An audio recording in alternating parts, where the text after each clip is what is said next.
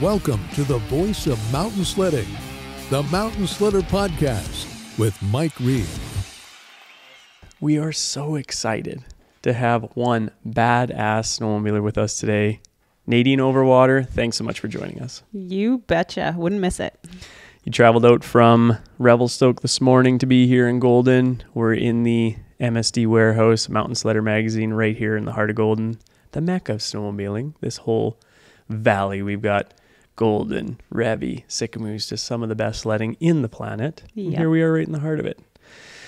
Nadine, you and I met probably, is it 15 years ago now? A long time ago. At least, yeah. A long time ago. At that time, I think I was filming for Slednex. You were guiding at the time in Revelstoke. Yep. and kind of fresher into the scene, but ski pulling, paying your dues, just getting hours on the sled and getting better by the day.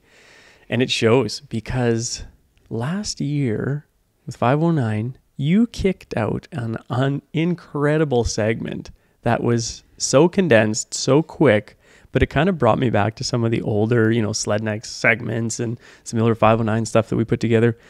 It was so bangerang in like a short condensed period. Take us through what it was like to put that video together last year. Well, it actually worked out really good for me. I knew exactly what I wanted to do last year, and it was just that, like old school, short and sweet and banger. And I had a plan. I knew the zones I wanted to film, and it was just a matter of like teeing up the weather and the conditions for it. And I got super lucky. We got the weather, we got good snow, and I had a local filmer in Revelstoke, so it was like pretty key to being able to get that done quickly. We actually only filmed over 2 days, and it was just which is incredible. One after the other. Like I had the plan, I knew where the light was in the morning. We went there and we just like banged them all off. They're all really close, and yeah, it's been a while because I've had a few injuries over the past few years, and it was just time for redemption. And I just wanted to, put that segment together, make it short, and just put my money where my mouth was and show that I'm still pushing a little bit in the backcountry and representing the women. Anyone who saw that segment would definitely say you're pushing because I think you raised the bar to a new level. Thank you. It was awesome. And shout out to Josh Schneider, awesome filmer there, put it together behind the scenes, and then I delivered the footage. I was able to edit it. So it was just a huge collaborative effort. Yeah. And like you mentioned, for the stars to align, it doesn't always happen that way where it's the right weather, the right snow conditions, your sled's running, your body's in good enough condition to be hucking like this. But the stars did align, didn't it? Oh, they did. Absolutely.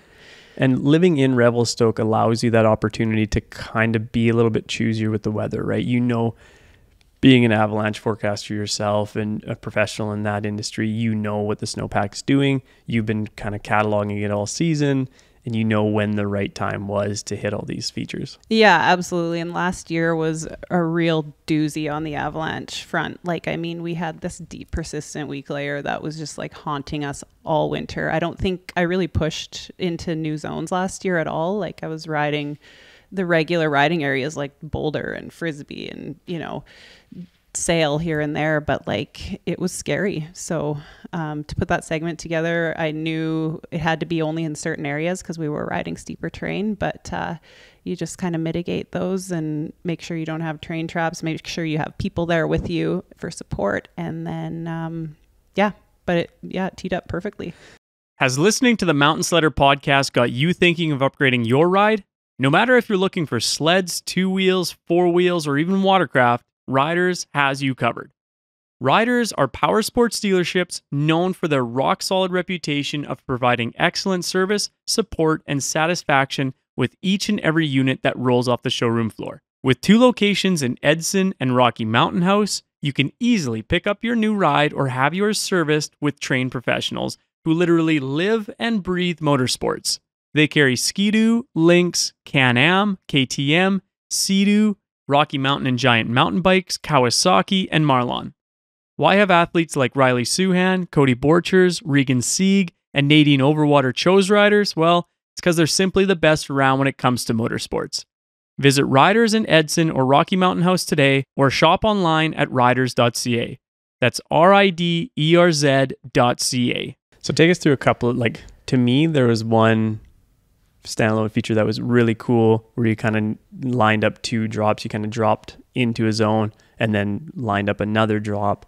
Like, how cool are those, and terrain navigation? Because like when you're on the top, when you're watching it, you're like, oh yeah, she's going to do that drop and that. But when you're on the sled, you're just kind of like going off of something that you have to have confidence in knowing what you're doing. Yeah, you really have to like look at your terrain from the bottom. It's a skill that takes so many years, because even people, like newer people that you ride with that are competent riders but are looking at something from the bottom and then like going to the top and they're like 300 meters the wrong way, you know, just having that kind of mental capability to like line yourself up and pick those landmarks. But that one was a funny one.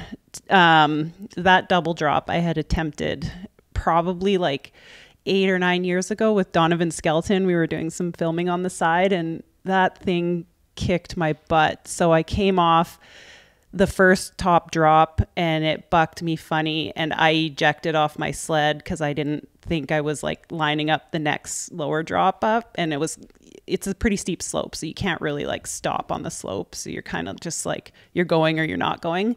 So I bailed out and then my sled ended up doing the second drop perfectly fine, but it ghost rode it out. So I was just like, this thing has been in my head for so many years and I'm like, I gotta get that thing.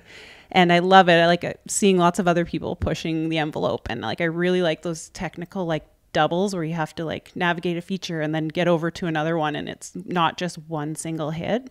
So that one was cool. The snow was super deep, so I came off the top. The first one felt pretty good, but it was like blowing over my face and then trying to line up where the next drop was. But it was pretty obvious once you're on the slope, because the next drop was like kind of the only one on the rest of that slope, and it just like far left of this cliff band, so you knew the spot, you just had to get to it. What about some of the other ones where you were able to kind of line up, boot pack into, and kind of be a little bit more calculated on?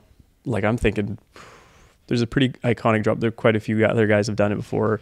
Brad Gilmore and stuff comes to mind in that zone, and they're like probably 60-ish foot drops, you know, maybe 70-ish foot drops, like very legit, large, sizable stuff. And you were just having an awesome segment, like an awesome day going off. It must have felt pretty good. Yeah, it did. It felt great. And like, you know, those ones that you're setting up, they're single entry kind of like not technical. I mean, they're technical in that they're big and like they're usually into little chutes. But if you do the work before, like I find myself, even if it's a big drop, as long as you set yourself up for it, there's really not a lot to think about, like once you're in hit mode. So, you know, you're waiting for cameras to roll, you've packed in your land or in run, you know where your landing is. As long as you come into your in run in line, then not too much can go wrong. I mean, I've had things go wrong in the past, but you say that, but just the angle of the sled. Yeah. You ideally want the track and skis to hit the snow simultaneously at the same time and ride out nicely. And how many times have you seen when guiding or anything like this with newer riders that,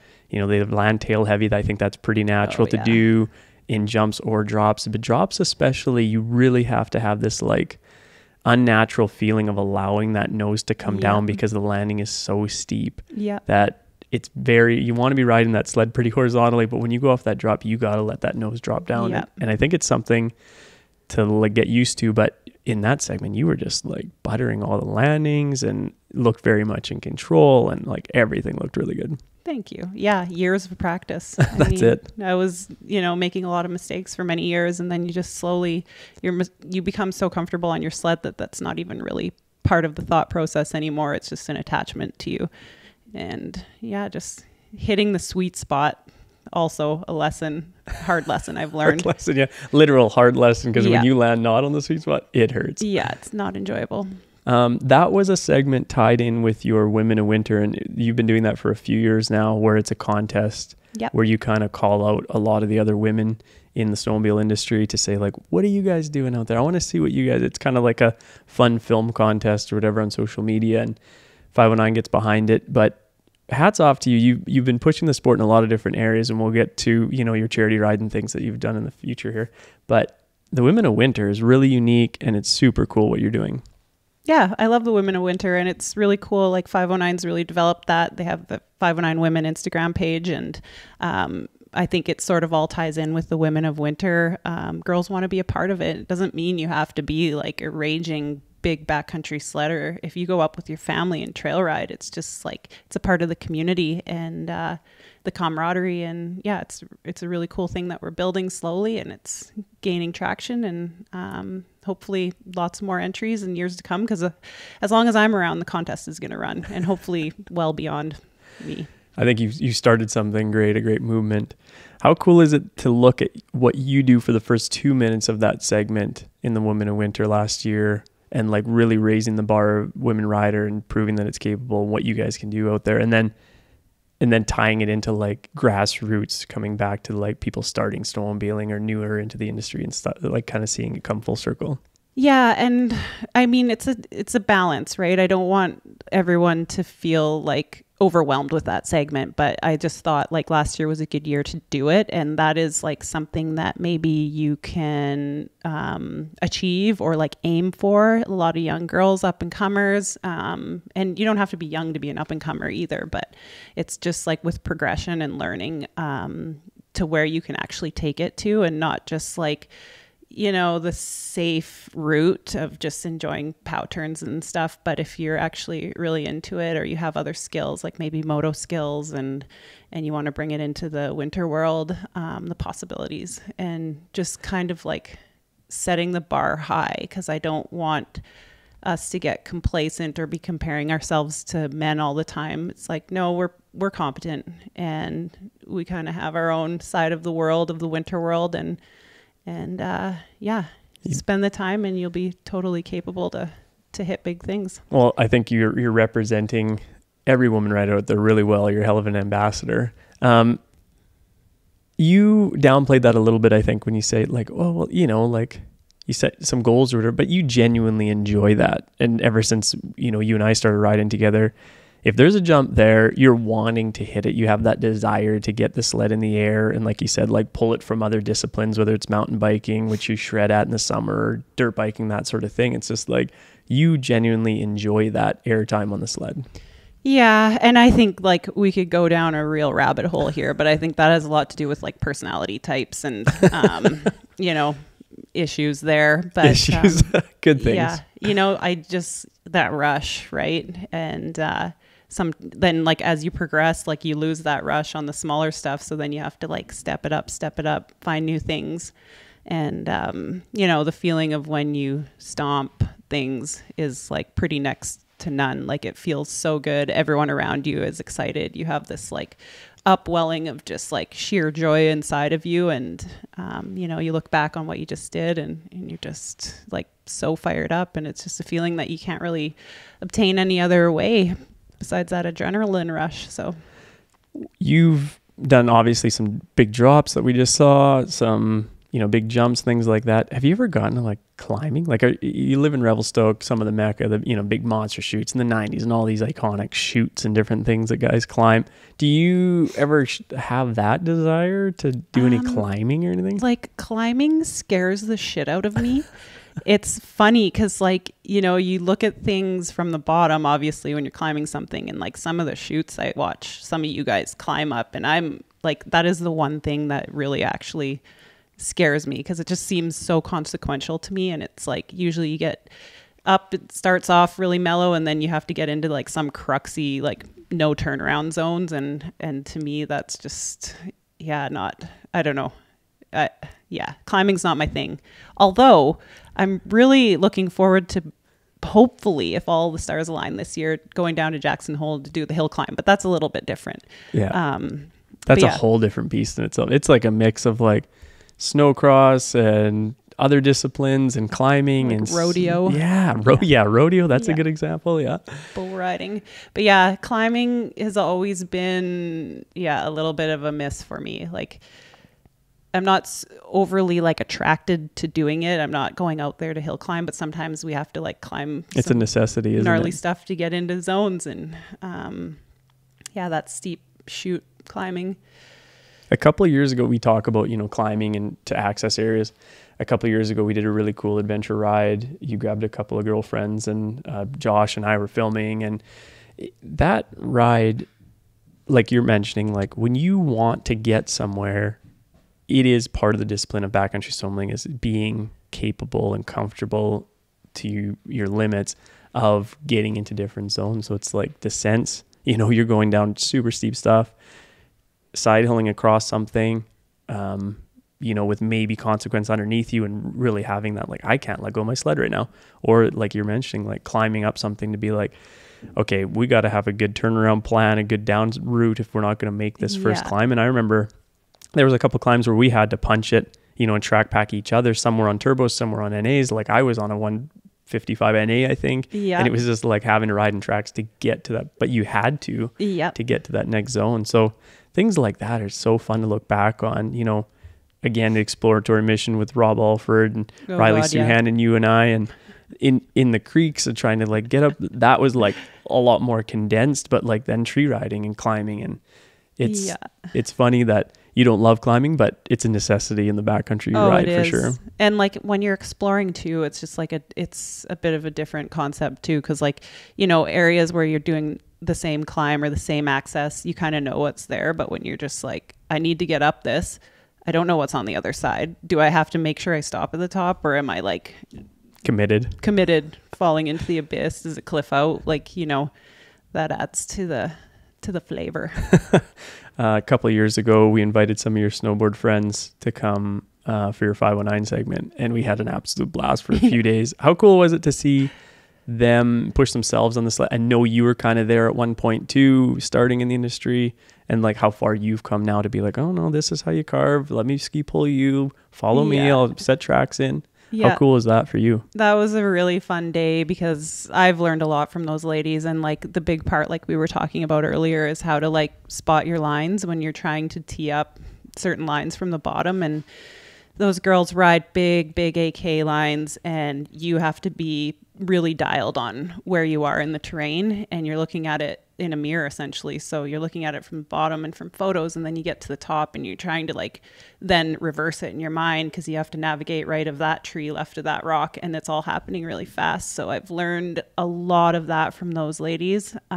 So for me to be able to like share some of my sled skills with them, and also they've used sleds since like we've all started on sleds at the same time, but they've always used them as access. So it's kind of like a tool that they use, but they'll ditch it way too soon, in my opinion. Whereas I'm like, let's get there. Like, I don't want to skin anywhere. I want to sled right to the spot and then snowboard down. So I'm starting to push them to do that more. And I think, they're seeing benefit in that too. And just like trusting themselves a little more, getting farther on their sleds. Yeah, and we took them in some pretty cool areas. Yeah. It was cool to see that you did exactly that. Like, it was like, let's get to the top of that ridge. And you guys were trandeming at some points where the three girls were on one sled getting up. And it was cool to see that access was able to, I mean, the sleds nowadays are so capable to bring. Yeah.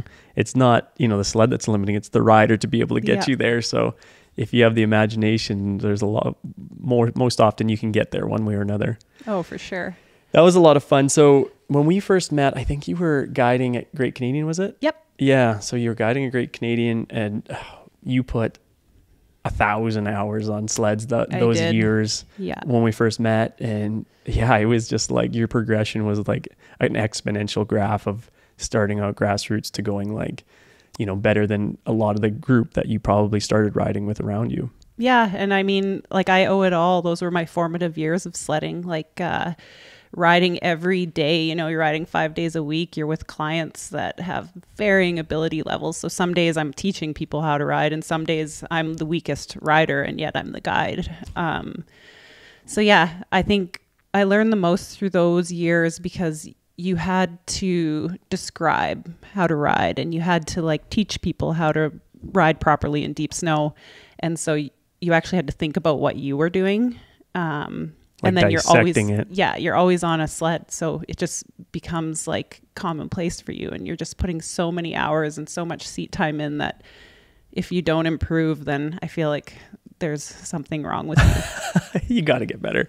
Was there ever an aha moment to be like, that's how I describe carving or initiating a turn to a client, where you're just like, why didn't I just say that for the first 4 years? It would have been so much easier just to describe it this way. Or is it always just like, you got to kind of feel it or experience it for your first carve and then just try it a few times to understand throttle? Yeah. You know? I mean, like, everyone learns differently. And to be honest, I was like the classic, like I teach like a guy for my first few years, where I'm just like, you just do it. Like, just watch me. Yeah. This is how you do it. And then follow me. It's like, what's so hard about it? What's wrong with you? And then, as I got to work with like Brianna Lucar, who is like a really good friend of mine and my tail guide, and just with being with Cody and people giving you tips, you're like, oh, actually, yeah, light bulb, that makes sense. And then also, like, I find this year and last year, sleds are becoming very similar, like between riding Polaris and SeaDoo. But in previous years, like, they rode very, very differently. So if I had clients that were on like a different machine than me, I'd have to actually like get on the machine and figure out how it would work, because it's all, it's just like balance points, weight transfer, and throttle is what it is. But easier said than done. Easier said than done. Yeah. And then it also depends on the terrain and the snow you're in, and Well, and how much of like, to wrap your mind around, it's just natural nowadays to counter steer into a turn. Yeah. But to get someone onto a quad or side by side or a vehicle or something, it's just like, you're not counter steering to turn the direction you want to go, so it's so against their mindset to be like, turn and just trust it's going to go there. Turn right to go left? Yeah. You crazy? I'm going to hit that tree. Yeah. No, you won't. You're going to hit it if you try and turn into it. Believe me. Yeah. What was some of the craziest things you saw in those years of guiding? Like, was there one standout where you're just like, oh my gosh, I can't believe someone did that on a sled? There's like a million stories, right? But there's a few times, like, I had a lot of experiences in my early years, because I was one of like the only female guides out there. So people are coming from all over the world, and then they show up in the room for their like morning meeting, and it's like this chick walks in, and just dealing with that. And I remember in particular, like, my lead guide, Steve Scott, amazing friend and good dude. Yeah, just the dude. He had my back all the time, and he was like, no, you tell them if they're not happy with you after today, then we'll switch you out. And so that was my spiel every morning. I'm like, I know you're not happy, but you will be by the end of the day. You're stuck with me today, so suck it up. And, I had a few clients, this one French group in particular, and they were just like mad. Like, got the chick, what the hell? Like, this is bullshit. We paid for this. And I was like, okay, if I can't keep up to you guys, or you guys don't have a good day, I'm buying you dinner, whatever. Right. So we end up having like the most epic day they've ever had, which actually wasn't that hard to provide, because like they're coming out from Quebec. We have like big mountains. Even if there was no snow, it's like the most beautiful place you've ever been. But we get into this one zone, and they're like pretty like excited, and like, it's like herding cats, and I'm trying to just get them in, and I'm like starting to get frustrated because they're starting to just like take off. We're under like a pretty big slope. I can't recall exactly, but avalanche hazard wasn't like really high at the time, but it's just like certain protocols where you're like, it's just a no-go all the time. There's just no point riding it. And this one guy was having a real hard time staying off that slope, and I was just like, buddy, you got like one more chance, and just like rap straight up, just can't stay off the thing. So I grabbed his key out of his sled, and I was like, bumped the group over into like a big fresh opening, like no one had touched it. It was the back of Boulder, and let his friends ride around for 20 minutes while I pulled his key. And he was like super pissed at me, and I was just like, oh, I'm getting fired. So this is the end, like really pissed off the clients today. And his friends just loved that I did that, because I guess the guy is, personality. He's a loose cannon anyway. Yeah. And anyways, the end of the day, I gave his key back. He listened for the rest of the day. We had a good day. Everyone came home safe. And he asked me to marry him. I don't think he'd ever been told what to do by a woman. Yeah. And I was like, okay, I'm going to use that tactic more. I didn't marry him. So it worked. But yeah. Still single. Things like that. Yeah. Not married. Not married. And yeah. Anyways, different podcast. yeah, just lots of stories like that. And, you know, I really love getting like my Swede, Norwegian clientele too, because those guys really push you and like kind of challenge you to like balance your like safety guiding, exploration, and like group management skills, because they really, really want to go for it and they have the skills to do it. So typically I'm like the weakest link in those groups, and you know, they're coming back to dig me out so that we can like get into this zone that none of us have ever been to. And yeah, so it's pretty cool. I have a lot of experience with guiding and a lot of great groups. And still to this day, you still take some of the Scandinavian groups in, like you mentioned, to have experiences like that where they're almost pushing your skill set in a way where they trust you because you know what the snowpack's doing and the terrain and pushing that. But then they always seem so fit and they could just keep pushing. They're so almost like superhuman. Yeah, like you need to bring like jerry can stacked on jerry can, which is nuts because any other normal client, like after you burn a tank of gas, they're good. That is like, they're toast. Like you can barely hold on. But these guys are like, yeah, 10 a.m. I'm out of gas. Like, oh, maybe a long day. Can we heli drop in fuel, please? Well, I guess, but yeah. Can I sit and watch you guys? I know. That's awesome. And yeah, Bergmark, we were just talking about that. You've helped them out a little bit with getting them, you know, trucks and vehicles and access and places to stay, I'm sure, and things like that. But yeah, it's cool to see your old Toyota, which was so iconic. So many people are like, I remember that truck, and now they're using it to get around when they come to Canada. It's so cool. Yeah, the thing won't die. It just keeps going. Yeah. We're recording this right now, coming into winter 2023, 2024, and you are coming into your, is it 8th annual charity ride? The charity ride. So this was a very cool event that you stemmed.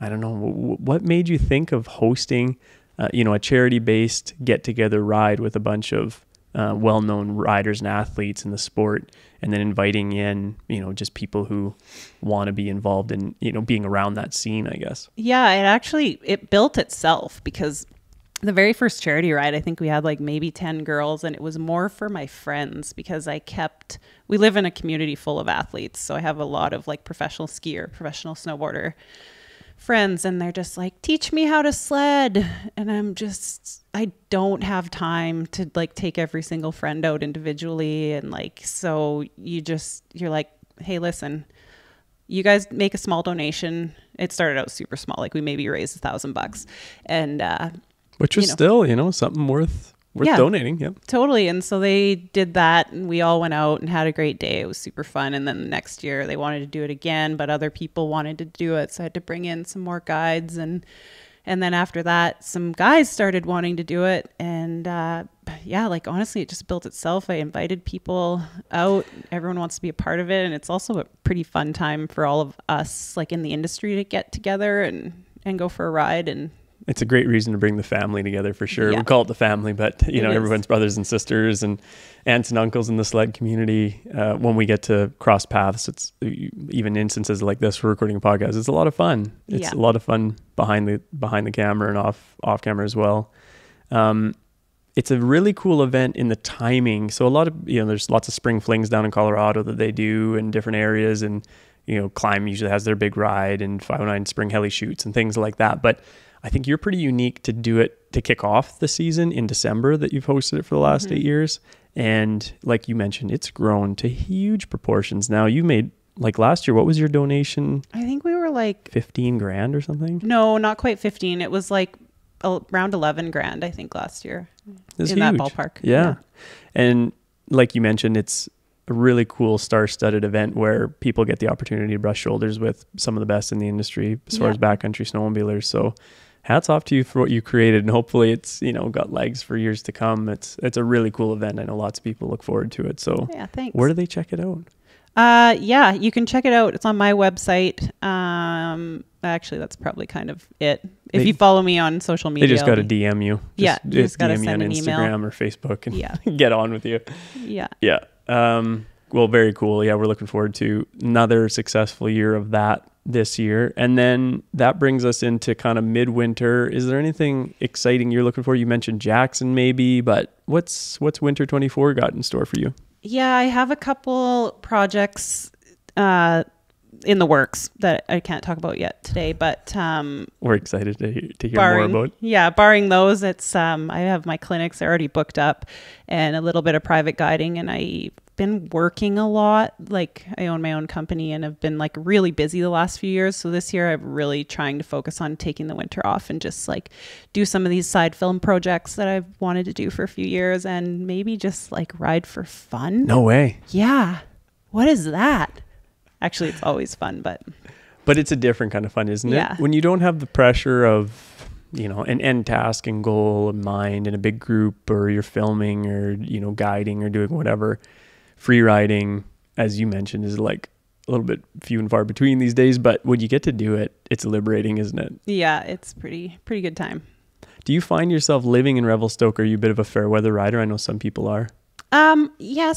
Yes and no. I mean, like, if I have other work to do and the weather sucks or we're riding the storm out, for sure I'll do the other work. But also if all you're doing, you know, if you're taking the winter off to sled, then that's kind of your exercise. So if you don't have a life day planned, you know, the garbage in the mail and all that jazz, then really even just getting out for a few hours to go for a rip. That accessibility must be unreal. I know we did a mountain bike kind of afternoon or after work ride or whatever a couple summers ago, and being in the Mecca right in Revi just allows that to happen, where it's just like, oh, you put in your 8 or 9 hours today and then you brush shoulders with someone heading up the mountain or whatever to do, whether it's skiing, snowboarding, mountain biking, whatever. It's just that lifestyle there where, like you said, you're not spending like 2 or 3 hours in the gym, you're spending 2 or 3 hours on the mountain. Yeah. And it's crazy. Even like, you look at all the people that travel so far to come ride in Revi, and then like, you know, they come for the weekend, and then Sunday after riding like a 6 to 8 hour day, wet gear, exhausted, just like getting in your truck for like 7 hours. You're talking to one of them right now. I know. I'm like, how do you do it? Props to you guys.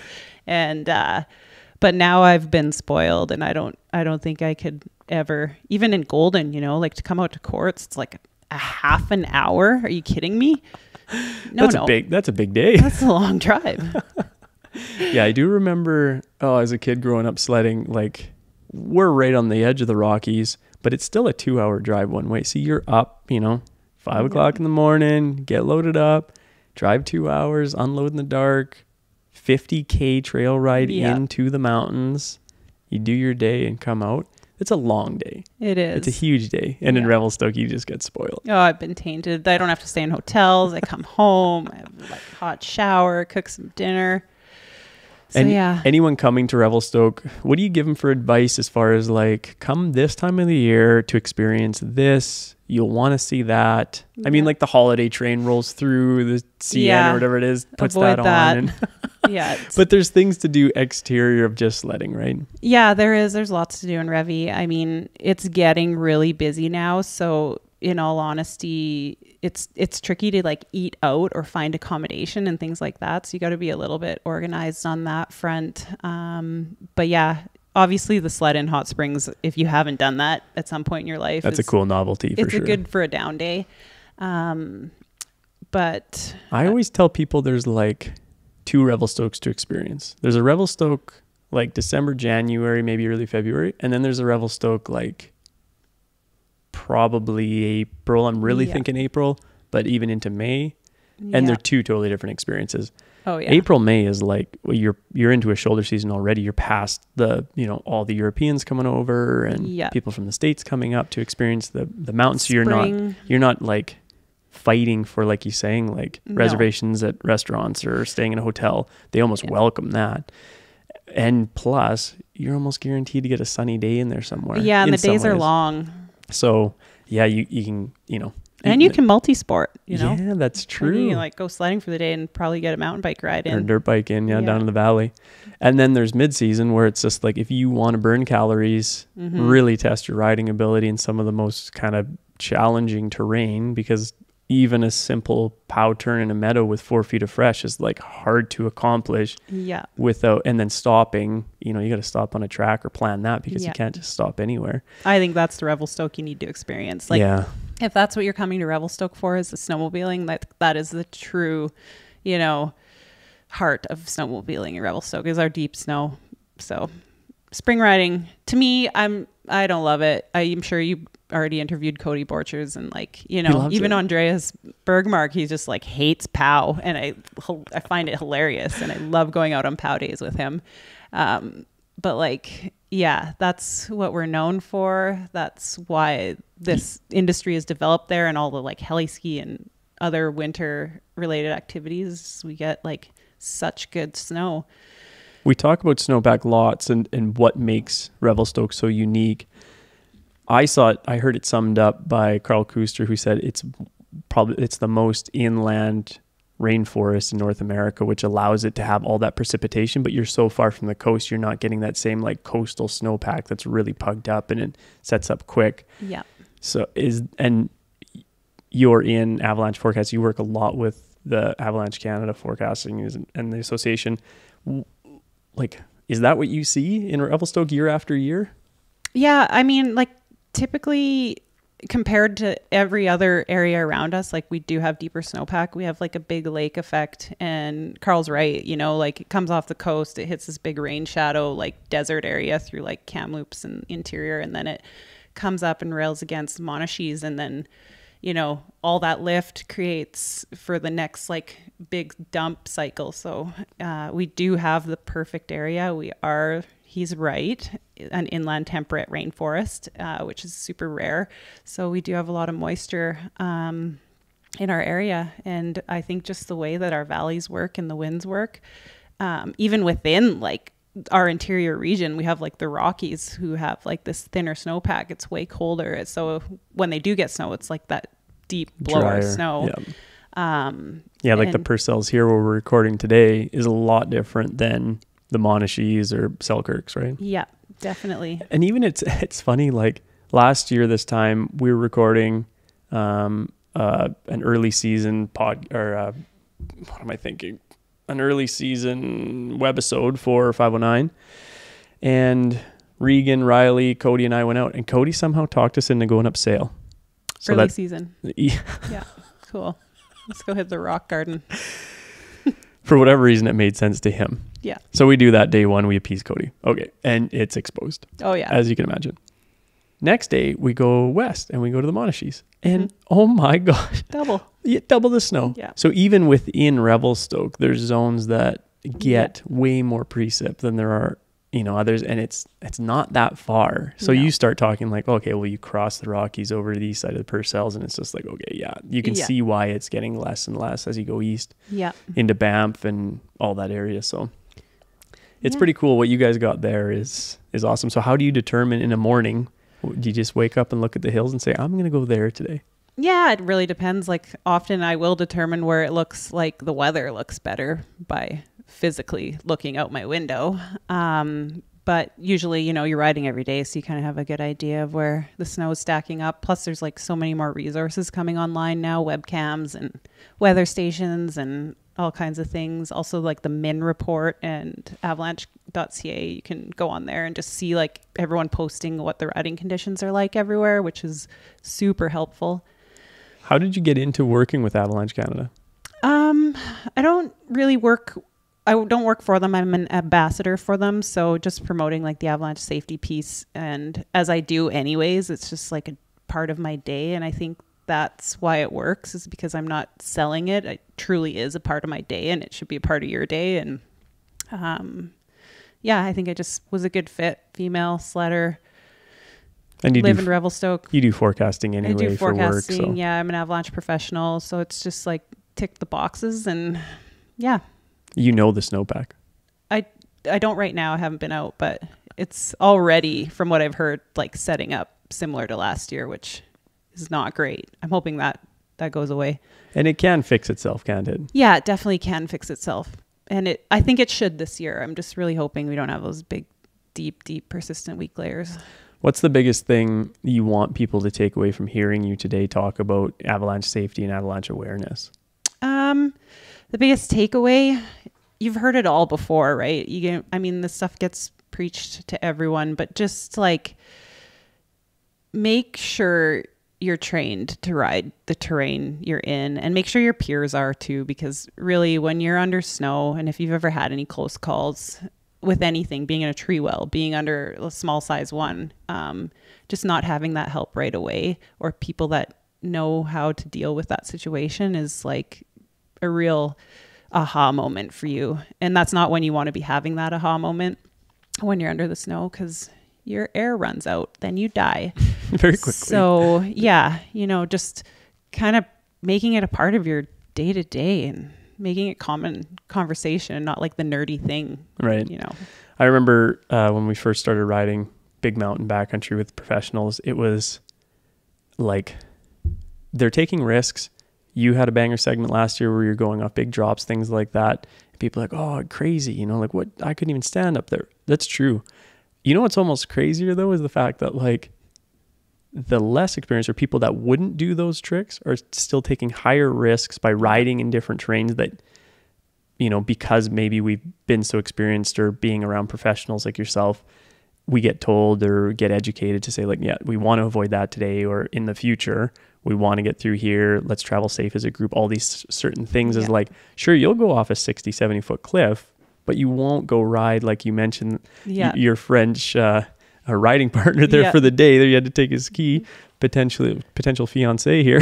Yeah. That you got to take their key. So it's less like they'll ride that, but they won't take this. So I think it's just like understanding those risks, and not saying and you like, don't know it until you know it. So take the course, right? That's it. Because we all started there, and I look back to my early years of sledding, and it was like mind-blowing. And I don't care, I'm humble, I'll own it, but I was like clueless. Right? I had been sledding for a couple years before I even took an AST course. I look back to the terrain I was in, and I'm lucky I'm alive. I had a Peeps 457, like the analog, like, is it beeping? Listen, is that a red light? Like, it's like a World War II submarine. It is. Are we here? Like, it's, you look back and you learn from that. Yeah. I think one thing that helped a lot back in the day is the sleds weren't quite as accessible as they are today. Like 100%. Now you can get, a 200 horse turbo from factory with warranty, turn the key. You have to know nothing about backcountry and just access wherever that thing will take you. And it's pretty mind-blowing at where it'll go. So I think there was a bit of that, and it almost helped keep a lot of us alive back in the day, riding through the 80s and 90s, and where backcountry riding existed. But it was just like, we talked to a few others about like, they really didn't go out into the spring. They were limited to where they could access for terrain.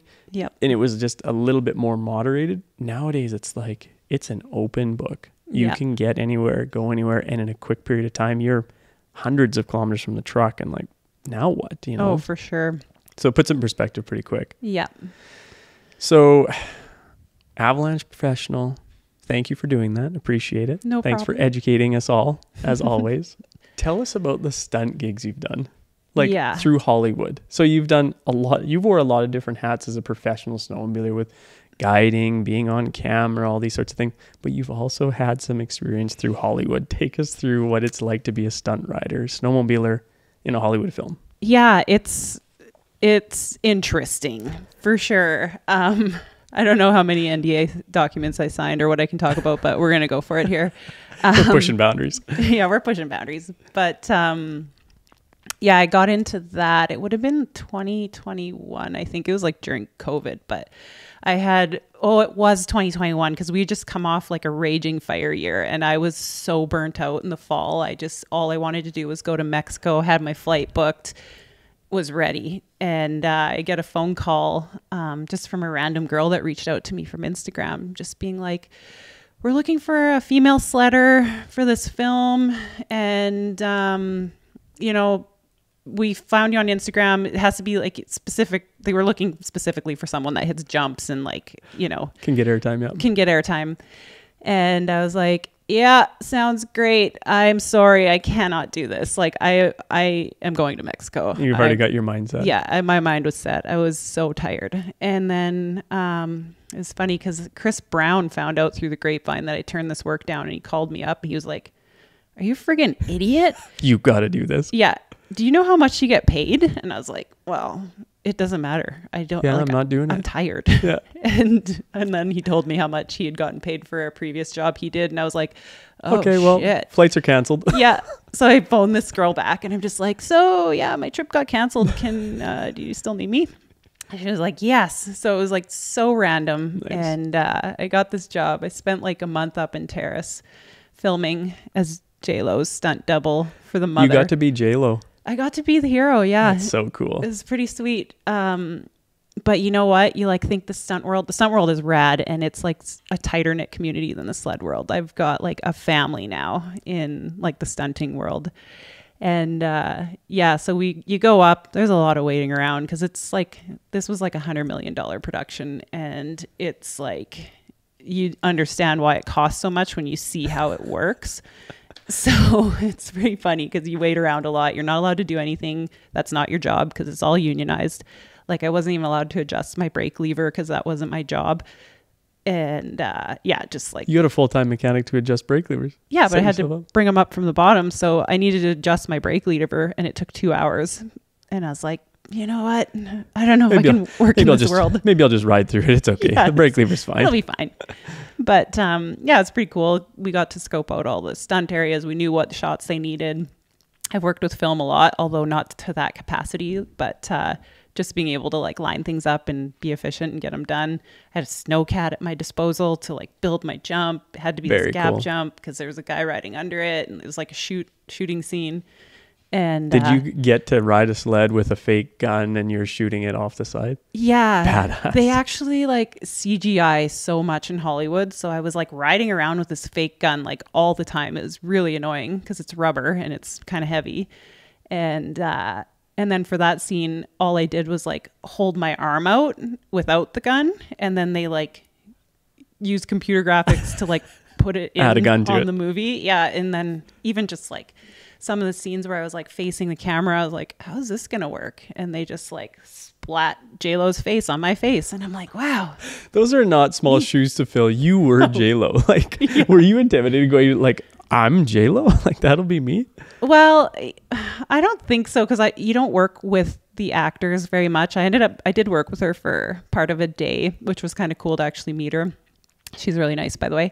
But yeah, it's not like you're squirreling her around on a sled and she's like, oh, take me around here, and you're now best friends. Nothing like that. Not like that. Like they can't do anything because I think their insurance companies don't allow them to. They're worth a lot. Yeah, they're worth a lot of money. So the stunt team's going around doing like all the work and like hustling, and then like the main unit is like doing the acting scenes.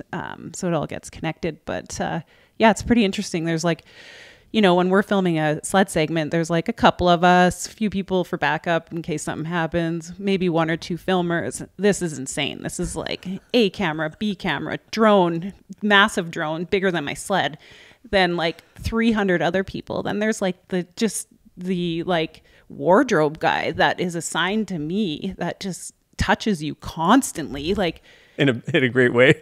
Well, yeah, it's just professional masseuse all the time. You have to look exactly like J-Lo. So if you're like one shoulder strap is like off, it's like he's always touching you. Adjusting like, something. Got so mad at him. I felt bad. I was like, you have to stop touching me.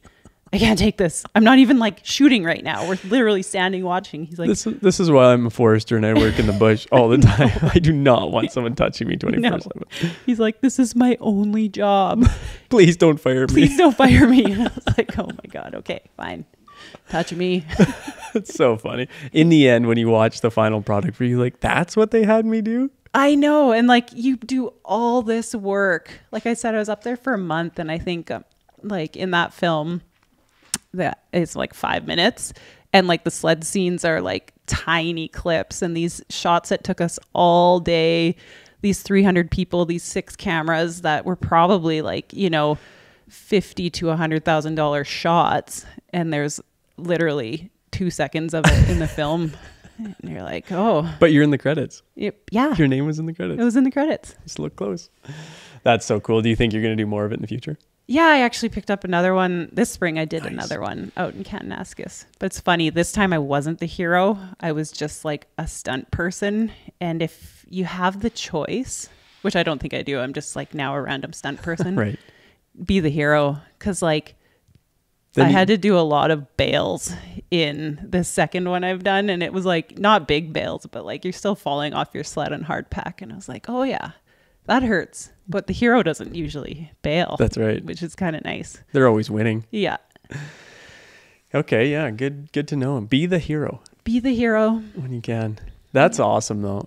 It's so cool to see that. When that film came out, I was just watching through it. Oh, stop. Okay, look. Oh, there she is. Like, that's her.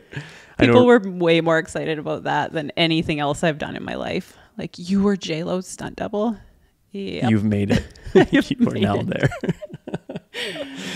But did you see my 2-minute segment leading up to that? Like, where I actually did like all the stunts myself and it was all me. Oh yeah, no, that was cool. But you were J-Lo. 2 seconds on the big screen. That's awesome. So classic. So what do you do for when you're not stunt doubling and you're not a professional snowmobiler? What do you do for day-to-day operations for a job? Yeah, I'm a forester. So I was doing that for a bunch of years for the local sawmill, Downey Timber in Revelstoke. And then one year I was just up and bought a wildfire fighting company. That was in 2020. So since then I've owned my own company. So we just do, I have firefighting crews. I don't go out and fight fires because I'm just like the mom in the HR department. Your logistics, someone's got to be back. Oh yeah, it's a lot of logistics too. Like, we've had some pretty raging fire seasons the last few years. And then the fall we do, some forestry projects and fuel management, which is like fire smarting. You were talking about the effects of preventative maintenance in the fire, like, like controlling that fuel and you saw the effects firsthand in some of the Kelowna fires. Like, take us through that. Like, what you were looking at the pictures, you're like, I couldn't believe it. Yeah, it's pretty crazy. Like, there is a shift ongoing right now where it's just like we're spending billions of dollars on suppression because these seasons happen, and it's just like you got to throw everything you got at it. So, there's now more buckets of money coming out to try and do the mitigation piece in hopes that we can not lose homes and not spend as much money, like putting all these wildfire resources, like people like you and me that are out there literally fighting fires for like 90 days of their summer. And so we do that kind of work, and we're thinning out the forest, cleaning out all the understory, and kind of just making it so the fires can move through them without lighting big raging fires.